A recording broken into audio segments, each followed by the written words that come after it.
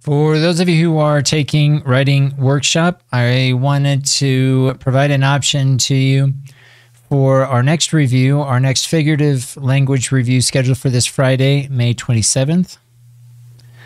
I want to give you an option to work in teams to provide 10 examples and one definition of the following types of figurative language. You can refer to this matrix, this figurative language matrix in Microsoft Teams under our folder for Unit 4 Creative Writing. And again, simply include the definition and then the examples. If the definition is in your own words, that's fine. If you basically copy and paste a definition from an outside source, then I would ask that you include the definition here in text form and then insert a hyperlink. Remember that you can do so by just selecting the text and going to insert and insert a hyperlink.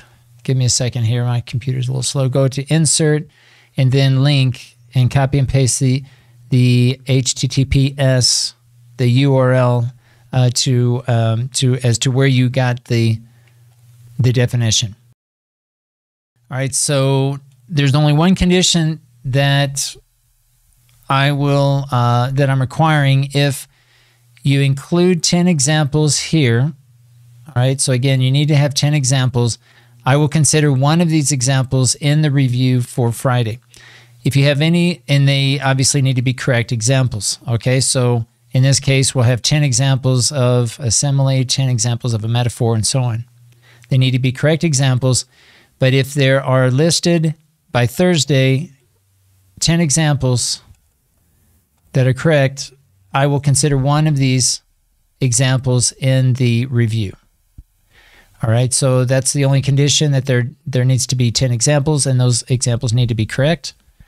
Any definitions that are included here, I will consider as well. Any blanks, anything that's not filled out, or in any case where there are less than 10 correct examples listed here, then I will choose at random an example to include in the review for Friday. Here you see the team numbers assigned to each of the types of figurative language, and you can find the list of teams.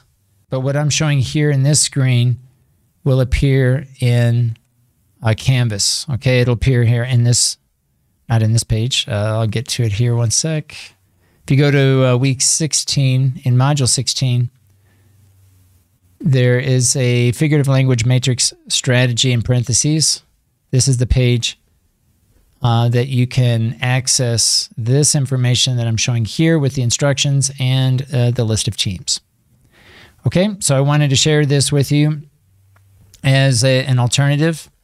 It's not mandatory, but as I said, if anyone fills this information out, I will consider it for the review on Friday.